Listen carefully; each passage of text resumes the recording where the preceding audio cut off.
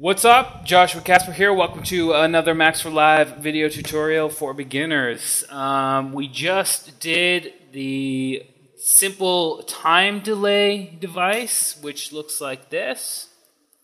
It had a delay time knob, it had a feedback knob, and it had a dry wet knob.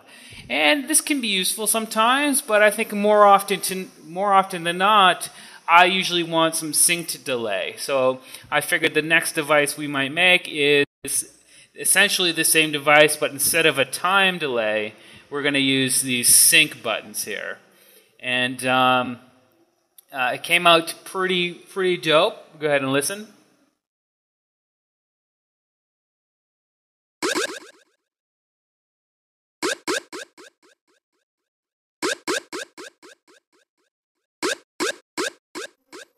So as you can see, the delay is synced up to the tempo, and the way it's working out is no matter what the tempo of the project is, the patch inside of Max will talk to it.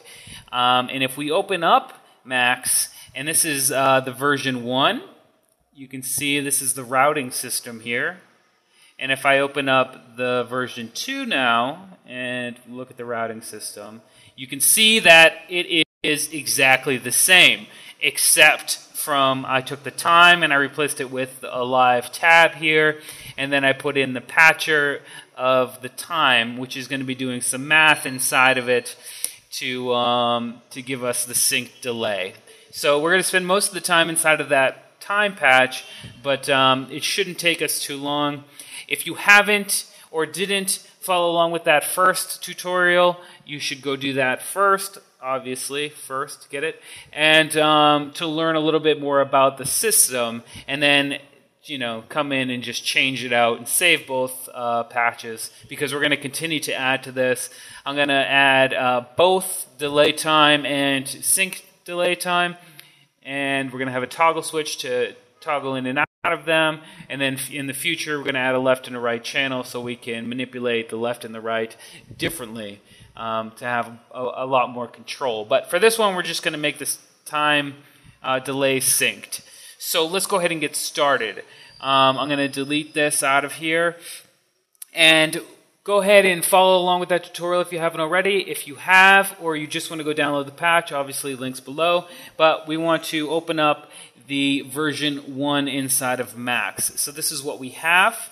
I'm going to unfreeze it, and I'm going to come in and save as, and you should do the same, version 2, and call it synced delay. I'm going to title mine test, because I already have a version 2 in there, and this is just for the tutorial, obviously, but you want to title yours something like synced delay. It's a very simple delay, version 2. Okay, I'm going to title mine test, but whatever. Title it what you want. And the first thing I'm going to do is come in here and hit N and hit live.tab to get this user interface. I'm going to hit Inspector. I'm going to come down and update. I'm going to turn this to 0. That's cool. Range number, I'm going to title 1 space 2 space 3 space 4 space 5 space 6 space 8 space 16. Sweet. And you can see that's updated that here. You can title it if you want. I'm not going to, just to save time, but obviously if you follow along before, you know. Scripting name. By the way, if you title the scripting name and then you click the linked scripting name, it will change the long name for you. That's what that linking button does. I'm going to close out of here. And the next thing I'm going to do is delete this delay time. I'm going to highlight these bad boys and bring them over to give us some more room to work. Cool. And then I'm going to bring this bad boy in here. Right click and say add to presentation. Cool. Then I'm going to go to presentation and I'm going to bring it over. Bring these knobs over. You can put them at the... I'm actually going to put it on the top this time. And I'm going to take right here and just drag down to give them the 2 rows there. That's the pretty standard looking thing right there. That looks good. All lined up. Beautiful. come back in. You don't have to worry about it because it doesn't look right here, because when you go to presentation mode, it's going to work right for you. And now that we've set that up, the best thing to do is come in and save, just so we can keep working here. And you can see that it's updated that. And that's because we've already done our patch inspector open in presentation. But again, if you follow along with that last one, you know that. So now it's the tricky part. We're going to come in and hit N, P, and then time.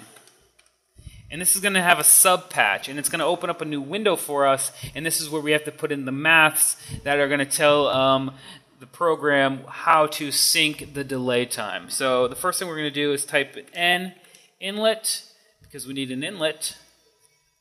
And this is where the audio from this patch will come in. The next thing we're going to do is hit N and then hit number. Beautiful. And this is going to take whichever number our patch is on here. So it could be 1, 2, 3, 4, 5, 6, 8, 16. And then we're going to come down here and say N pack. We're going to type in 1 and then 125, and that's a 16th note. And Ableton knows that. You don't have to worry about it. Hit enter. Line it up. Pull it over a little bit because we're going to be coming up to. And then below that, we're going to hit N. Multiply. Whoops. 125 dot. Again, that's the 16th note. So we're going to multiply whatever number we get here by however many 16ths we need to go. Then below that, N flow number. Sweet. Put that below there, and then Alt, hold down Alt, click and drag, and bring that above here. We need a flow number up there as well. The next thing we're going to do is below that, hit N and hit outlet. There she is. And then just go ahead and connect all of these. So connect it. Connect it, connect it, connect it, connect it. So now that that's connected, the next thing we're going to do is come up here and hit N, and we have to translate. Oops. Translate.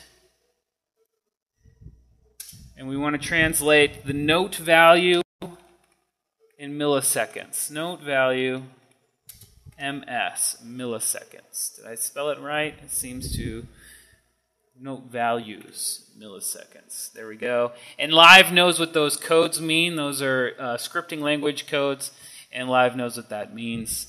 And then we're going to come up and load bang. And there are tutorials already out there on load bang and what it is. And I'll be doing some in the future, but for now, just type it in, and let's just keep moving forward. Connect everything. Boom. And that should be it. So hopefully it is. I'm just going to lock it down. Save. Come out. And now we need to run the grid to the expression to the tape out. And that should be it, guys. I'm going to close this. I'm going to save. Looks good, and close this and come in, and hopefully it will work. I'm going to turn it on, obviously. Turn up the dry, turn up the wet, and fingers crossed. Yep.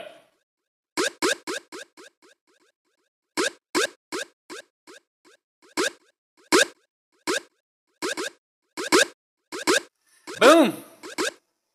It works. That's what we wanted to do. Now we took that version 1 very quickly, added a time patch to sync it up, and now we have the syncer here. So I hope that helped. Go download those source files if you haven't already. It's got a picture of the time patch and a picture of the actual patch routing system. So if I went too fast or anything, or you want to double check, or you're running into problems, that's a good place to start.